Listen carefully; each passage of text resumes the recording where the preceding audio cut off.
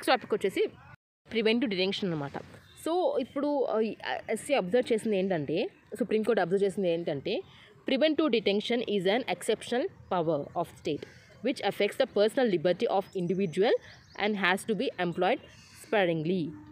So the main అంటే మనం preventive detention ఎక్కడ చూస్తామంటే ఆర్టికల్ 22లో ఫండమెంటల్ రైట్స్లో మనకి ప్రివెంటివ్ అండ్ ప్యూనిటివ్ అనే రెండు ఉంటాయి. సో ప్రివెంటివ్ అంటే ఏంటంటే ఒక పర్సన్ ఏమైనా తప్పు చేశాడు అని తెలిస్తే దాన్ని ప్రివెంటివ్ డిటెన్షన్ ద్వారా మనం అరెస్ట్ చేస్తాము. అండ్ ఇంకొకటి ప్యూనిటివ్ ఏంటంటే తప్పు చేయబోతున్నాడు, ఫ్యూచర్లో తప్పు చేస్తే ఛాన్సెస్ ఉన్నాయని చెప్పి దానికోసం అరెస్ట్ చేయడం ప్యూనిటివ్ అంటారు. ఇప్పుడు ఈ ప్రివెంటివ్ డిటెన్షన్ని ద మెయిన్ మనం కాన్స్టిట్యూషన్లో చూద్దాం. No person can be defined in custody without being inform grounds of arrest or shall be denied the right to consult are to be defined legal practitioner. Article 22(1) ఏముందంటే ఏ పర్సన్ని కూడా మనం ఏ person అయినా reason లేకుండా arrest చేయకూడదు. And ఇంకోటి ఏంటంటే reason ఒకవేళ ఆ పర్సన్ రీజన్ అడిగితే ఖచ్చితంగా రీజన్ చెప్పాలి. ఎందుకైతే ఏ గ్రౌండ్స్ మీద ఆ పర్సన్ అనేది అరెస్ట్ చేస్తున్నారో ఖచ్చితంగా రీజన్ అయితే చెప్పాలి. అండ్ ఇంకొకటి అతనికి అనేది డిఫెండ్ చేసుకుంటాకు ఒక లీగల్ పిటిషనర్ని ఖచ్చితంగా ఇవ్వాలన్నమాట. ఆర్టికల్ 22(2)లో ఏముందంటే ఒకవేళ ఎవరినైనా అరెస్ట్ చేసినా డీటైన్ చేసినా ఎప్పుడైనా కస్టడీలో తీసుకున్నా సరే 24 hours లోపల ఒక మెజిస్ట్రేట్ ముందు ప్రజెంట్ అయితే చేయాలి.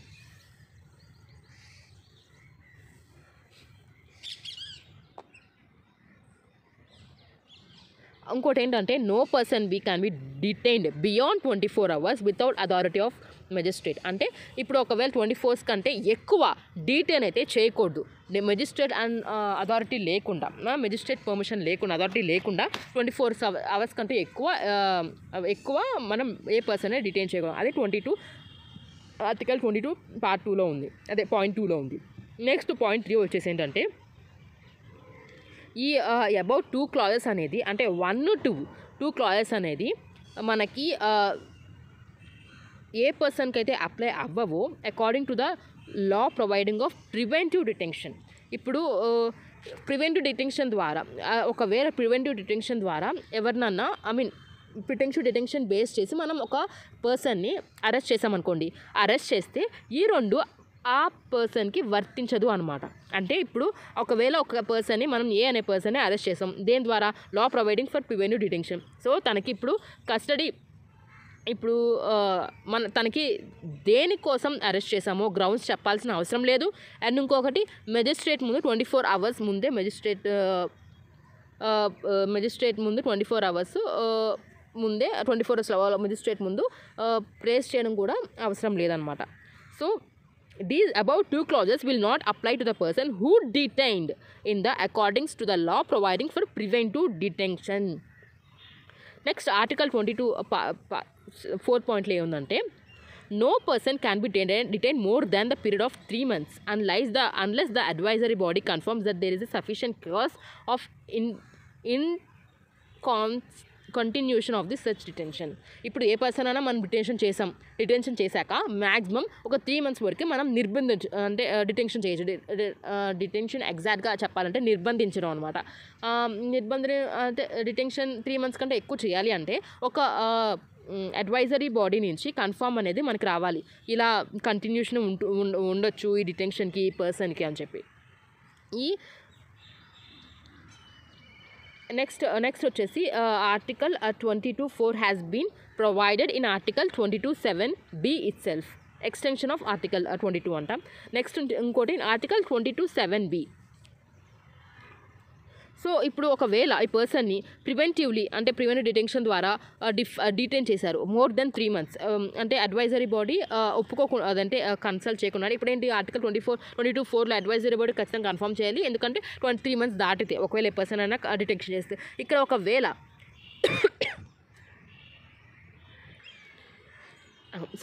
ఇప్పుడు ఒకవేళ 3 months కంటే ఎక్కువ డీటైన్ చేయాలి అంటే without opinion of the advisory body, ఒకవేళ పార్లమెంట్ అనేది ఒక లా ప్రొవైడ్ చేస్తే ఒక అడ్వైజరీ బాడీ కన్ఫర్మేషన్ అనేది అవసరం లేదనమాట. ఏది పార్లమెంట్ అనేది maximum period of such detention and circumstances, classes of the person, classes of the cases to which such May apply. ఇది సో చూసారా, ప్రివెంటివ్ అంటే ఇంకా ప్రివెంటివ్లో ఏ పర్సన్ అయినా, ఏ ఇండివిజువల్ పర్సన్ అయినా అరెస్ట్ చేస్తే తనకి ఏ గ్రౌండ్స్ మీద అరెస్ట్ చేస్తున్నామో చెప్పాల్సిన అవసరం లేదు. అండ్ ఇంకొకటి 24 అవర్స్ దాటినా సరే మెజిస్ట్రేట్ పర్మిషన్ అవసరం లేదు. అండ్ ఇంకొకటి అతను అనేది మ్యాక్సిమం 3 months పీరియడ్లో 3 months వరకే డిటెన్షన్ అవుతాడు. ఇంకా కంటిన్యూ చేయాలంటే అడ్వైజరీ బాడీ కన్ఫర్మ్ చేయాలి. ఒకవేళ అడ్వైజరీ బాడీ కన్ఫర్మ్ చేయకపోయినా పార్లమెంట్ అనేది ఒక లా పాస్ చేసి, అదే లా ప్రొవైడ్ చేస్తే మ్యాక్సిమం పీరియడ్ ఆఫ్ ఇంత అని చెప్పి, సో నో ప్రాబ్లం అనమాట. ఇదిగోండి, అదే ఆర్టికల్ 22(1)(2) ఏంటంటే, మనం అయితే చెప్పుకున్నాం కదా, article 22(1) first point, second point, అది is protections are not available to A person arrested are detain under preventive detention law 22(3).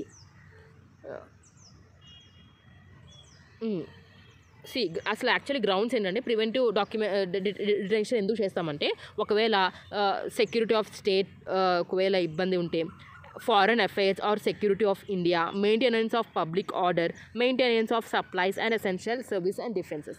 So the main ఈ టాపిక్ ద్వారానే ఈ గ్రౌండ్స్ బేస్ చేసుకునే ప్రివెంటివ్ డిటెన్షన్లో ఎవరైనా అరెస్ట్ చేస్తారు అనమాట. ఈ ప్రివెంటివ్ డిటెన్షన్ జ్యుడిషియల్ అంటే ఎస్సీ ఇన్వాల్వ్ అయిన కేసెస్ ఏంటంటే, AK Gopalan versus state of Madras, శిబన్లాల్ versus state of UP, Shambhunath Shankar versus state of west Bengal. So ఈ first AK Gopalan versus state of Madras కేసులో ఏం చెప్పిందంటే, కోర్ట్ అనేది green flag to preventive detention act of presence of provisions, explicit provisions of article 22(5). So court అనేది ఒక green flag అనేది ఇచ్చేసింది preventive detention act.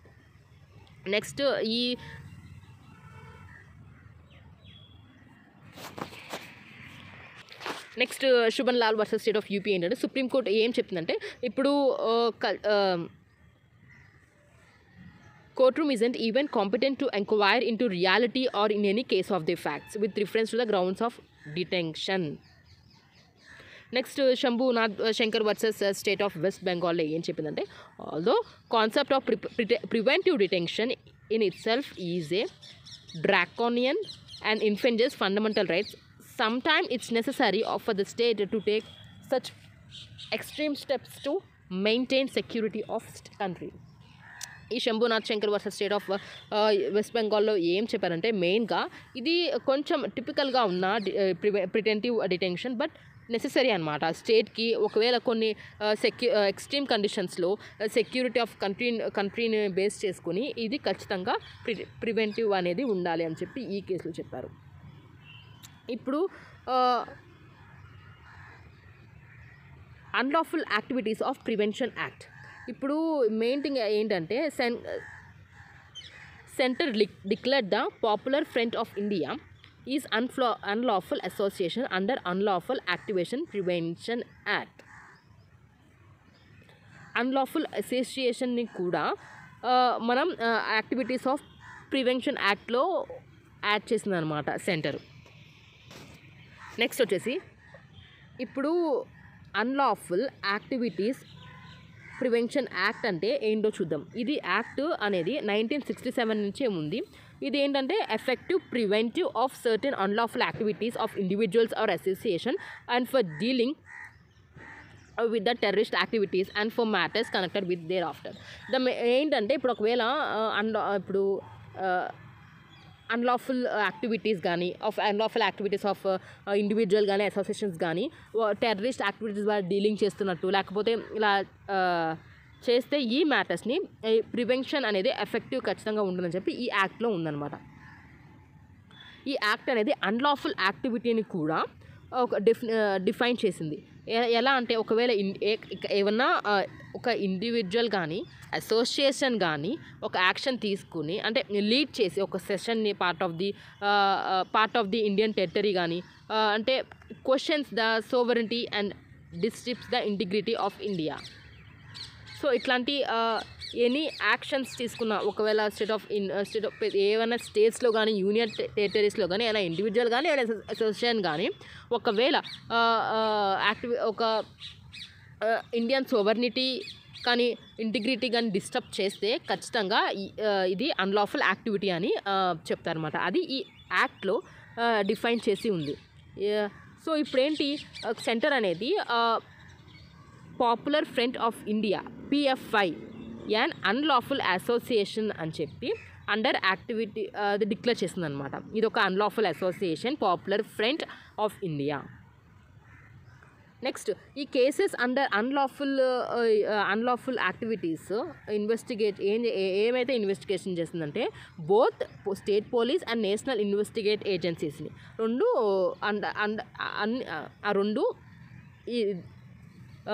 ఈ UAPA కిందే వస్తాయి అన్నమాట.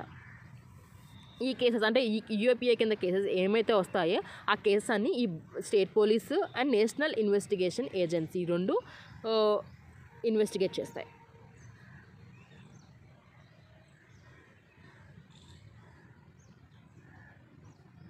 ఈ UAPA use powers to central government to impose all India bans on association.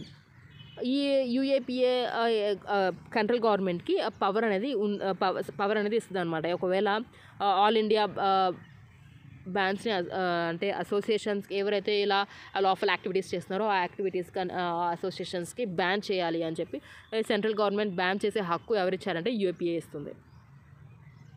ఈ యాక్ట్ అనేది ఒక ట్రిబ్యునల్ని కూడా act had provisions for a tribunal to review are to hear appeal against the ban. Both అంటే ఈ యాక్ట్లో ఏంటనమాట ఒకవేళ ఒక మనిషి తప్పు చేసి వేరే ఫారిన్ కంట్రీ వెళ్ళినా సరే అంటే ఫారిన్ కంట్రీలో కూడా ఆ క్యాండిడేట్కి వర్తిస్తుంది. అంటే ఇప్పుడు ఏంటంటే ఇప్పుడు both national and foreign national can be charge. ఇప్పుడు ఒకవేళ ఫారినర్ ఇక్కడికి వచ్చి ఇలా అన్లాఫుల్ యాక్టివిటీ అసోసియేషన్ చేసినా సరే తను ఈ కింద వస్తాడు. మళ్ళీ ఒకవేళ ఇండియన్ పర్సన్ వేరే స్టేట్స్కి వెళ్ళినా వేరే ఫారిన్ కంట్రీస్కి వెళ్ళినా సరే తను కూడా ఈ యాక్ట్లో కింద వస్తాడు. ఒకవేళ ఏమన్నా తప్పులు చేస్తే ఈ అండర్ యాక్ట్ ఈ యాక్ట్ ద్వారా అతన్ని ఛార్జ్ చేయొచ్చు. ఇక్కడ చూడండి both Indian national and foreign national can be charged under the act. Also act holds offenders accountable in the same manner if crime committed on foreign land outside India. Same అదే ఒకవేళ and ఇంకోటి ఏంటంటే మనకి ఇండియాకి సంబంధించి నేను తప్పు జరిగింది ఒక ఇలా టెర్రరిస్ట్ కానీ అసోసియేషన్ జరిగినప్పుడు అది ఇండియన్ ల్యాండ్లో అయినా సరే ఫారెన్ ల్యాండ్లో అయినా సరే ఈ యాక్ట్ ద్వారా ఛార్జ్ చేయొచ్చు అనమాట. మనం ఏ పర్సన్ అయినా మనకి ఇండియాకి ఎఫెక్ట్ అయినా ఈ యాక్ట్లో వచ్చిన ఏమన్నా తప్పులు జరిగినా సరే ఏ పర్సన్ అయినా మనం అరెస్ట్ అయితే చేయొచ్చు, అదే ఛార్జ్ అయితే చేయొచ్చు. ఈ UAPA అనేది 2004లో 2008లో 2012 అండ్ రీసెంట్గా 2007లో కూడా అమెండ్ చేశారు. నెక్స్ట్ వచ్చేసి ఇప్పుడు నార్మల్గా ఈ లా providing for preventive detention in India. First preventive detention act ఏమో 1950లో వచ్చింది. To prevent anti national elements from carrying out acts that are hostel national security and defence. ఇది ప్రివెంట్ చేయడానికి నేషనల్ సెక్యూరిటీకి డిఫెన్స్కి దృష్టిలో పెట్టుకుని ప్రివెంట్ చేయడానికి ఈ యాక్ట్ అనేది తీసుకొచ్చారు. మళ్ళీ maintenance of internal security act 1971. ఈ మళ్ళీ foreign exchange of prevention of smuggling activities act 1974. Terrorist and డిస్రిప్యూటివ్ activities prevention act 1985. Prevention of terrorism act 2002. And ఇంకోటి ఏంటంటే ఇక్కడ maintenance of internal security act అని చెప్పాను కదా, ఇదేంటంటే ఎమర్జెన్సీ ఉన్నప్పుడు ఇప్పుడు అగైనెస్ట్ పొలిటికల్ ఆపోనెంట్స్కి యూజ్ చేస్తారనమాట. సో దానివల్ల దీని 44th అమెండ్మెంట్ అనేది 1978లో మార్చి దేశం ఉన్నప్పుడు రిమూవ్ చేస్తారు ఈ మెయింటెనెన్స్ ఇంటర్నల్ సెక్యూరిటీని. ఈ foreign exchange prevention of smuggling activities తెలుసు, అంటే ఇప్పుడు ప్రిటెంటివ్ డిటెన్షన్ చేస్తారన్నమాట. ఒకవేళ ఎవరైనా స్మగుల్ చేసిన ఒక ఫారెన్ ఎక్స్చేంజ్ అంటే ఇంప్రూవ్ ఫారెన్ స్మగ్లింగ్ ఇవన్నీ యాక్టివిటీస్ ఉన్నప్పుడు ఇదనేది యూజ్ చేస్తారు. ఈ ప్రివెంటివ్ డిటెన్షన్ మనకి improve foreign and maintain and improve foreign exchange and to deter illegal trade. Next arrest and distributive activities ఇలా జరిగినప్పుడు ఈ యాక్ట్ అనేది యూజ్ చేస్తారు, ప్రివెంటివ్ అండ్ టెర్రరిజం యాక్ట్. ఇవైతే మెయిన్ యాక్ట్స్. నెక్స్ట్ వచ్చేసి అసలు డీటెయిల్స్ ఆఫ్ మనకి 2019లో యాక్ట్ అమెండ్ చేశారని చెప్పాం కదా. సో ఆ అమెండ్ చేసిన డీటెయిల్స్ అనేది ఈ టేబుల్లో ఉన్నాయన్నమాట. Power to designate terrorist, approval of Caesar of property by NIA, national investigation agency. NIA అంటే investigation by NIA convention. So ఇవనేది amend చేశారు డీటెయిల్స్ ఆర్టికల్ 2019లో. టాపిక్ వచ్చేసి ఫోన్ ట్యాపింగ్ అనమాట. రీసెంట్గా మనకి న్యూస్ వచ్చిందనమాట. ఏంటిది? IPS officer political లీడర్స్ని phones tap చేస్తున్నారు. Phone tapping అంటే మెయిన్ ఏంటంటే ఇద్దరు మనుషులు మాట్లాడుకుంటున్నప్పుడు వేరే ఒక థర్డ్ పర్సన్ వాళ్ళిద్దరికి తెలియకుండా వింటమే ఇది ఫోన్ ట్యాపింగ్ అంటే ఫోన్ ట్యాపింగ్ అంటారు. సో ఇక ఈ ఫోన్ ట్యాపింగ్ డెఫినేషన్ అనేది ఇదే. Phone tapping refers to monitoring of interest based communication and phones by a third party by secret means. Word phone tapping also means wire typing, line bugging and interception of the phone. అదే phone ట్యాపింగ్ని ఇలా కూడా అంటారంట. Wire tapping అని, line bugging అని, interception of phone అని కూడా అంటారనమాట. ఇది ఫస్ట్ ఎక్కడ కమెన్స్ అయిందంటే 1890లో యూఎస్లో కమెన్స్ అయింది, యూఎస్ఏలో. ఇప్పుడు గ్రౌండ్స్ ఆఫ్ ఫోన్ ట్యాపింగ్ ఏంటంటే మనం నార్మల్గా గవర్నమెంట్ అనేది అథారిటీ ఉంటుంది మన ఫోన్ ట్యాపింగ్ చేయడానికి. సో మెయిన్ ఎందుకు మన ఫోన్ ట్యాప్ చేస్తారంటే ఒకవేళ sovereignty of integrity of India కోసం, సెక్యూరిటీ ఆఫ్ స్టేట్ కోసం, friendly relationship with the foreign states కోసం, maintaining public order for preventing incitement to commission to an offence. చెప్పాలంటే maintain అంటే ఒకవేళ ఈ గ్రౌండ్స్ ప్రకారమే మన ఫోన్ అనేది ట్యాప్ చేస్తారు.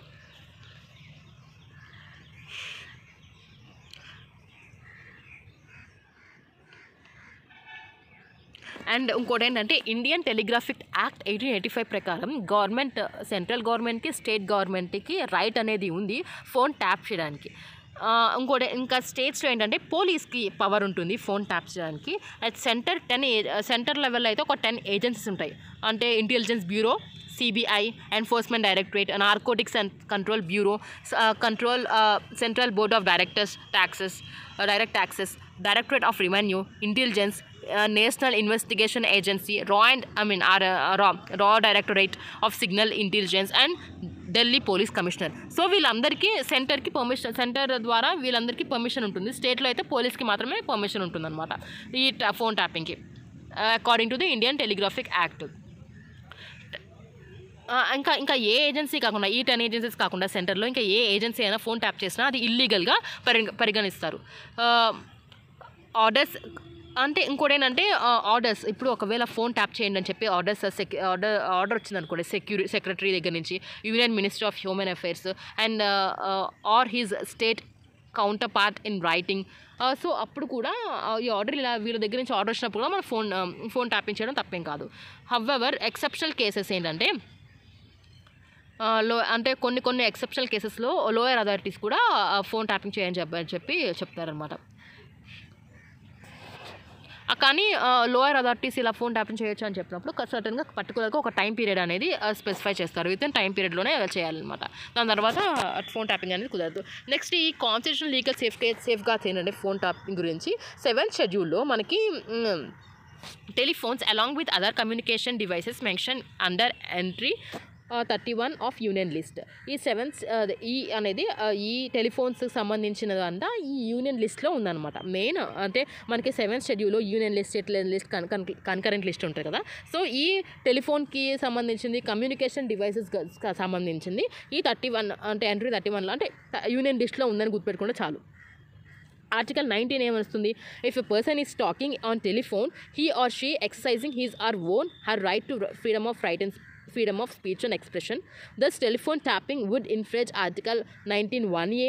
It comes within restrictions on the right set out of Article 19(2). మనం చెప్పుకున్నాం Article 19(2) ఈ వీడియోని ముందు చెప్పుకున్నాం అనమాట.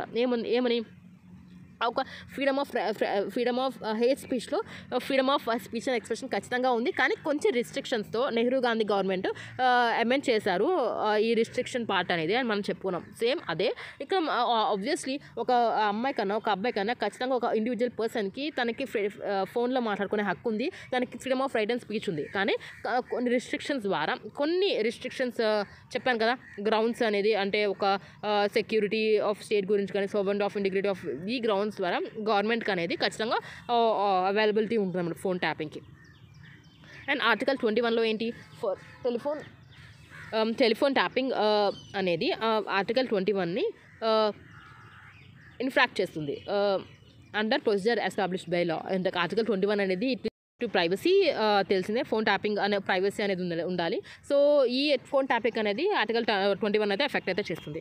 ఇండియన్ టెలిగ్రాఫిక్ యాక్ట్ ప్రకారం అవును it regulates the phone tapping అనేది ఉందన్నమాట. ఈ ఇండియన్ టెలిగ్రాఫిక్ యాక్ట్ చెప్పాం కదా, ఇక్కడ రాసి చెప్పాం సెంట్రల్కి స్టేట్కి పర్మిషన్ అయితే ఖచ్చితంగా ఉంది ఫోన్ ట్యాపింగ్స్కి అని. అంతే, ఈ టాపిక్ అయితే కంప్లీట్ అయిపోయింది.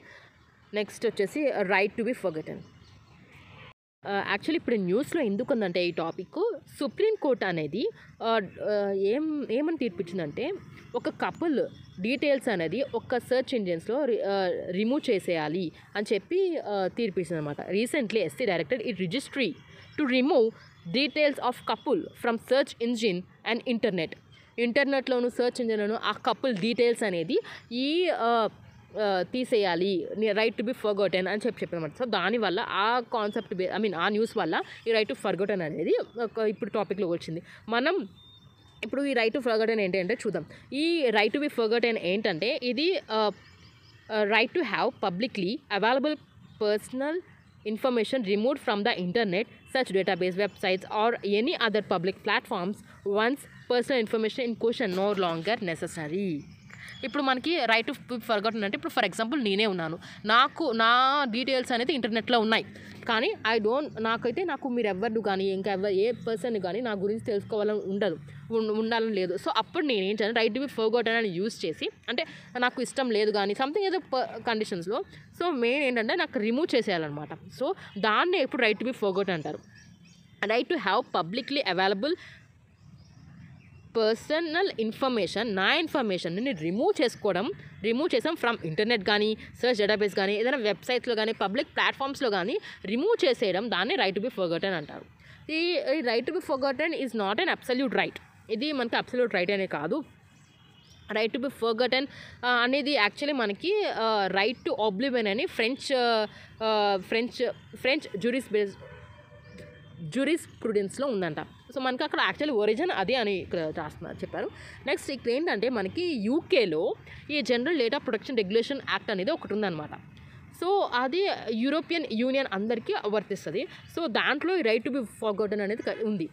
సో ఇక్కడ చెప్తున్నాను చూడండి, it has been recognised as statutory right in European union under GDPR general data protection regulation act. ఇప్పుడు ఒకవేళ it was implicitly recognized as a right for a first time by EU Directive on Data Protection Act. ఈ right to ఫర్గెటెన్ అనేది first time ఈ EU directive on data ప్రొటెక్షన్లోనే మనం చూడగలుగుతున్నాం, అంటే వినగలుగుతున్నాం అనమాట. Article 17 of మొత్తం ఇది GDPR గురించి. అంటే GDPRలో ఏం లేదు, ఇప్పుడు యాక్చువల్ యూరోపియన్ యూనియన్లో ఈ GDPR అనేది వర్తిస్తుంది అనమాట. సో దీంట్లో ఏంటంటే రైట్ టు బి ఫర్గెటెన్ అనేది ఖచ్చితంగా ఉంది. ఒకవేళ ఒక పర్సన్ అనేది తనకి ఇష్టం లేనప్పుడు ఆ డీటెయిల్స్ అనేది ఖచ్చితంగా ఆ వెబ్సైట్స్ గురించి కానీ ఇంటర్నెట్ గురించి కానీ ఖచ్చితంగా తీసేయాలి. ఒకవేళ అలా తీసేయలేదనుకోండి చాలా పనిషబుల్ అఫెన్సెస్ అనేది ఉంటుంది. ఇంకో ఫైన్ అనేది ఉంటుంది, ఒక భారీగా ఉంటాయన్నమాట. కానీ ఇండియాలో అట్లాంటి లా ఏమీ లేదు. There is no law that specifically provides right to be ఫర్గెటెన్, లా అయితే లేదు. సుప్రీంకోర్టు ఏం చెప్పిందంటే రైట్ టు బి ఫర్గెటెన్లో ఇది పుట్టస్వామి కేసు మనకి తెలిసిందే, Puttaswamy versus union of India. ఇది రైట్ టు ప్రైవసీ గురించి మనకి ఈ కేసు అనేది మనం చదువుకుంటాం, ల్యాండ్మార్క్ కేసు ఇది. యాక్చువల్లీ దాంట్లో ఏంటంటే సుప్రీంకోర్టు రికగ్నైజ్ చేసింది ఈ right to be ఫర్గెటెన్ as a part of life. I'm extremely sorry, my apologies. Okay, so supreme court అనేది రైట్ టు బి ఫర్గెటెన్ ఇది ఆర్టికల్ 21 రైట్ టు లైఫ్ ఉంది కదా, సో రైట్ టు ప్రైవసీ అని ఉంది కదా, సో దాంట్లో ఇది ఒక పార్ట్ అని చెప్పి సుప్రీంకోర్టు అనేది రికగ్నైజ్ అయితే చేసింది.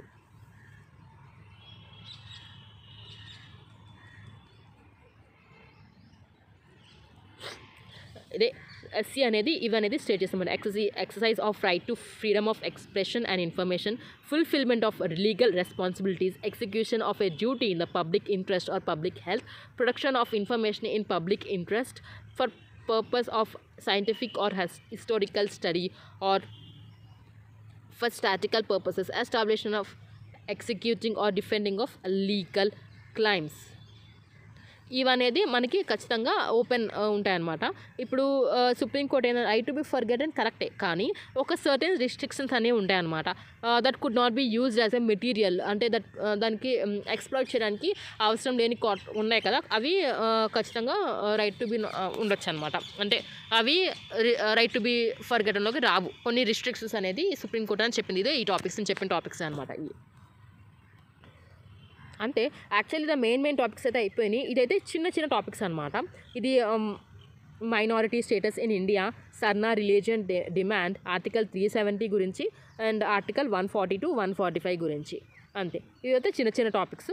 ఇది కంప్లీట్ అయిపోతే ఇంకా మనకి పాలిటీలో ఒక 1 పార్ట్ అనేది కంప్లీట్ అయింది, అంతే. ఫస్ట్ టాపిక్ అనేది కంప్లీట్ అయింది. ఇంకా 8 అయితే ఉన్నాయి మనకి. ఇప్పుడు చిన్న టాపిక్స్లో ఫస్ట్ టాపిక్ వచ్చి minority status in India.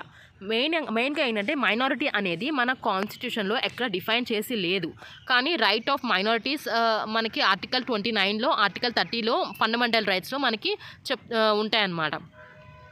And ఇంకోటి ఏంటంటే ఆర్టికల్ 350B కూడా special officer for linguistic minorities అనేది మెన్షన్ చేసి ఉంటుంది ఆర్టికల్ 350లో.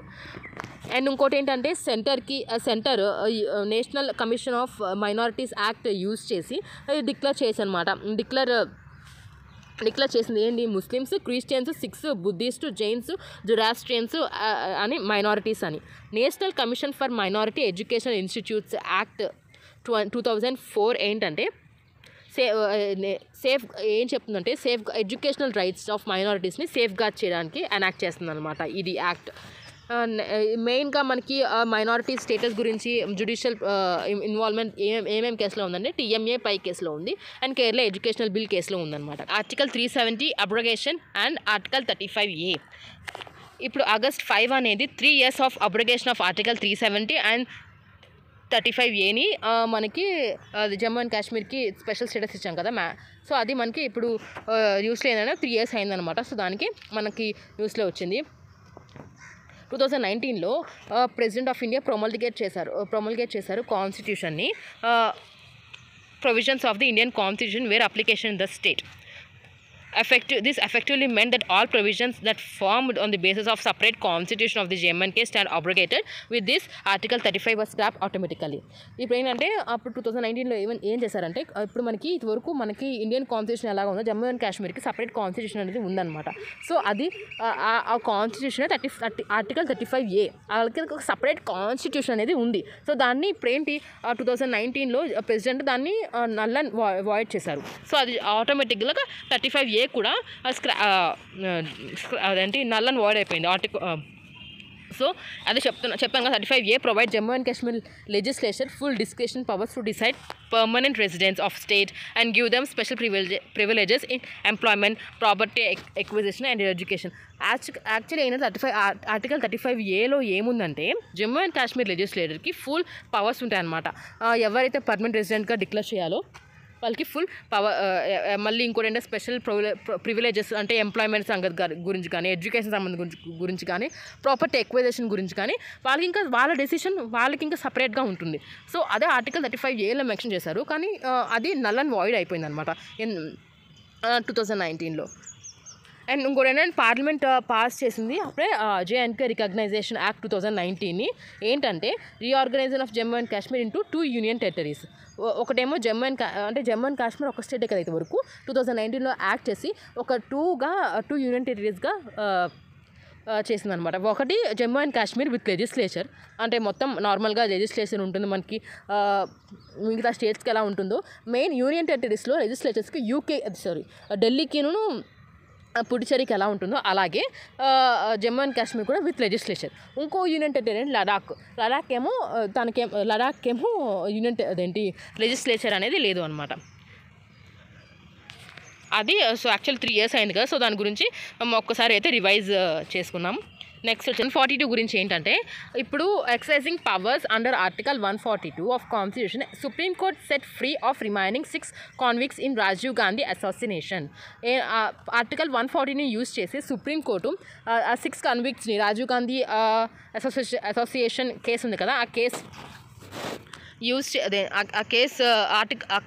ఆ కేసులో ఉన్న 6 convictsని రిలీజ్ చేసింది అనమాట. ఆర్టికల్ 142ని యూజ్ చేసింది. ఆర్టికల్ 142 ఏంటంటే, supreme court excise of the jurisdiction May pass such decree are make such order as it necessary for doing complete justice. అది కంప్లీట్ జస్టిస్ కోసం ఇలా చేసే అవకాశం ఫ్రీ ఎవరినైనా సరే ఫ్రీగా చేయొచ్చు అనమాట, సెట్ ఫ్రీ చేయొచ్చు. అది 142లో ఉంది. నెక్స్ట్ 145 ఏంటంటే, constitutional bench supreme court rule by majority view of a larger bench will always prevail over a bench of lesser strength, even if it is so greater number of judges agreeing with each other. ఇప్పుడు మెయిన్గా ఇప్పుడు 145 ఏంటంటే, ఇప్పుడు ఒకవేళ ఒక judge 9 judge bench ఉందనుకోండి, ఒక verdict అనేది రిలీజ్ చేసింది. 5 బెంచ్ అనేది ఒక వర్డిక్ట్ అనేది రిలీజ్ చేసింది. సో అది ఎంతైనా సరే ఎవరైతే ఎక్కువ మంది బెంచ్ అయితే ఉన్నారో అదే మాత్రమే వర్తబుల్ అవుతుంది, అదే మాత్రమే వర్డిక్ట్ మాత్రమే జడ్జ్మెంట్ అనేది మనం తీసుకుంటాము. ఎవరైతే తక్కువ బెంచ్ వాళ్ళు ఉన్నారో, అంటే 5, 4 ఉంటే అది అప్లికబుల్ కాదు అని చెప్తున్నారు అన్నమాట. అంతే. దీంట్లో concurrence of the majority of judges at the hearing will be considered as a judgment or opinion of the court. Article 145(5) states that no judgment shall be delivered by the Supreme Court without concurrence of a majority of judges present at hearing of case, but nothing in clause shall prevent the judge from delivering dissenting judgment. So అదే నేను చెప్పింది, majority of the judges in bench ఎవరైతే ఎక్కువ ఉండి judgement release చేస్తారో ఆ judgement మాత్రమే valid అనమాట. అంతే. థ్యాంక్ యూ సో మచ్ అండి. ఈ వీడియోలో మనం పాలిటీలో ఫస్ట్ పార్ట్ అనేది కంప్లీట్ చేస్తాం. నెక్స్ట్ నేను రోజుకి ఒక వీడియో అప్లోడ్ చేస్తాను, మ్యాక్సిమం ట్రై చేస్తాను. సో ఇప్పుడైతే ఫస్ట్ పార్ట్ అనేది రిలీజ్ ఈ video. Please subscribe to my channel. ఒకవేళ ఫ్రెండ్స్ ఎవరికన్నా ఉంటే అది షేర్ చేయండి. Thank you so much. Bye.